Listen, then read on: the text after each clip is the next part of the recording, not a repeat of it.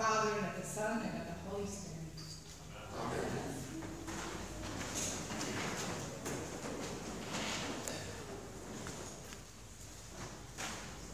There was a lot about rules and following rules and doing the right thing in the lessons this morning.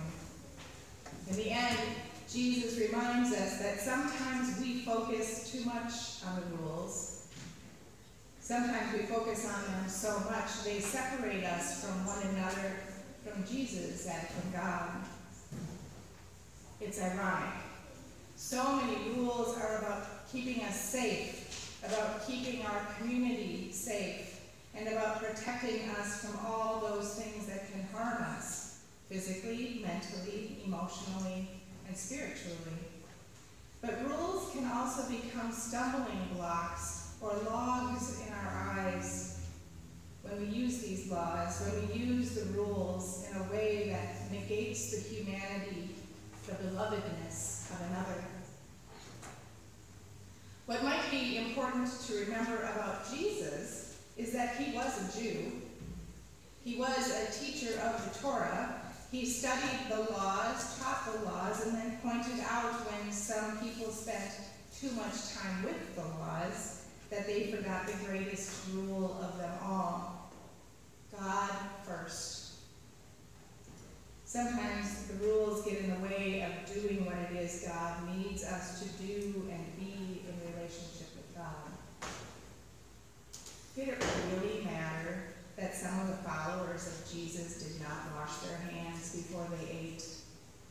Was the cleanliness of their hands a measure of their devotion to God? Or was the washing of their hands something like when we say, "But we've always done it this way," but we don't necessarily remember why? Or was it about health and wellness? Of course, for health and wellness' sake, we should take care to clean ourselves. We might have different ideas of how and when and the frequency of becoming clean is necessary, but all in all, we probably can agree washing our hands regularly is a good practice. But thinking about this story, consider this. What if their messy hands were signs that they were not afraid to do some of the messy work of caring for their fellow human? What if their dirty hands became a symbol of being active agents of God's love? The Pharisees didn't really care about why their hands were dirty. They cared that some of the disciples did not follow the rules, the rituals, the rites, the traditions that had been established in the Jewish law. And as Pharisees, the rules, rituals, rites, and traditions were what mattered to them. You might be thinking that the Pharisees were just trying to push Jesus' buttons, trying to prove their superiority, trying to show that they knew the laws. You might think that they were there to cause trouble with Jesus. But that's not who the Pharisees were. The Pharisees had a very important role in the Jewish life. Pharisees debated and discerned and argued about Scripture all the time.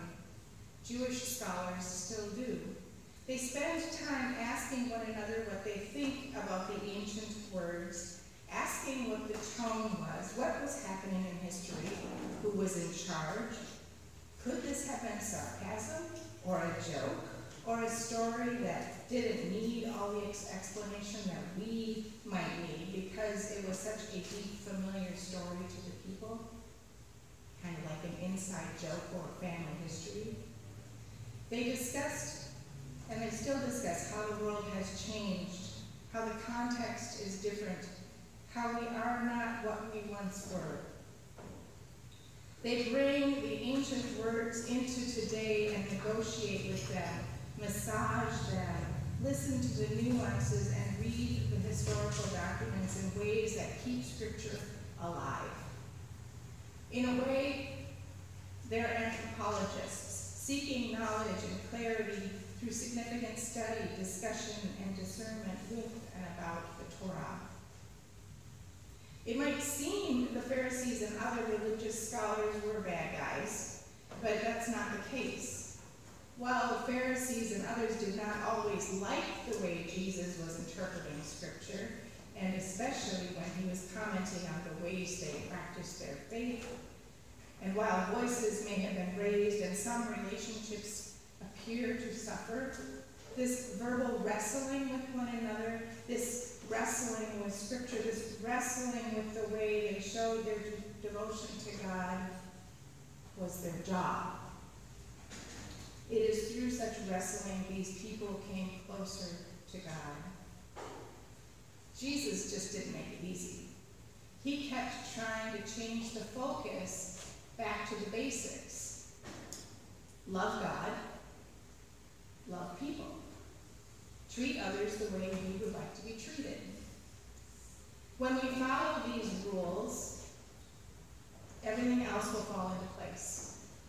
Nitpicking the other things just gets in the way of our relationship with God.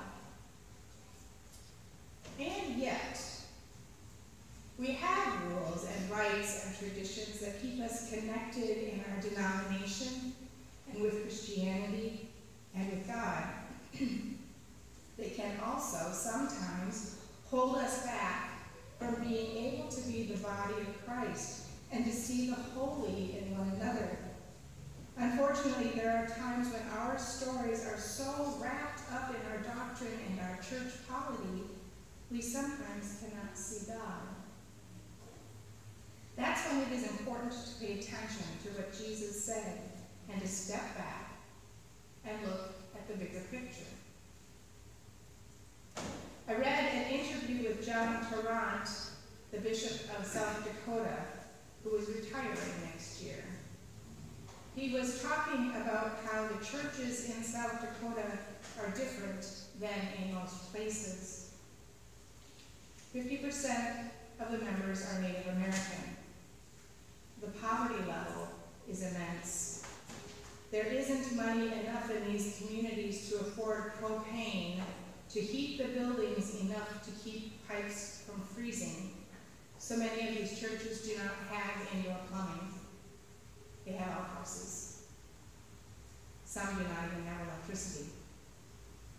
Native churches receive significant financial help from both the Episcopal Church's General Convention budget and from the diocese, and from donations and help from around the world. Lay leadership has decreased since the introduction of the 1979 prayer book, as our worship then became more centered on the Eucharist. Even now, one priest might serve 7 or 8 congregations. Some churches have a hard time recruiting people for the vestry. Bishop John's response: don't have a vestry. Instead, decide what needs to be done and figure out who will do it, and then get it done.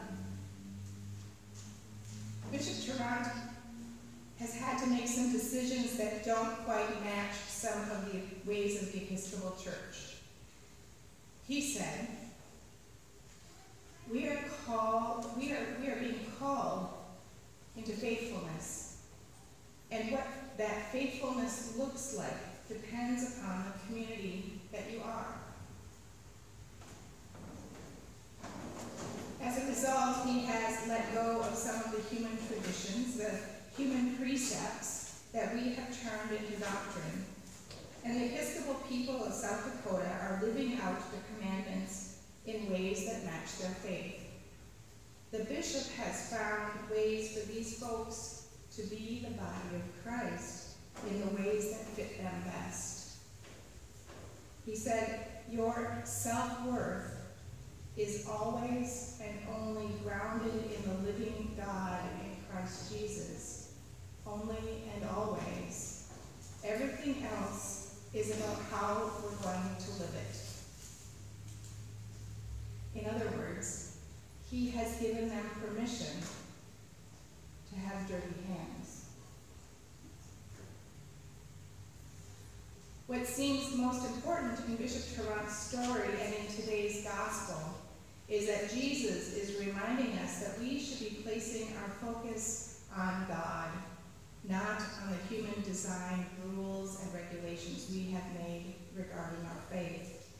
We are to focus on the commandment to love God first, and then on the commandment to love one another as God loves us.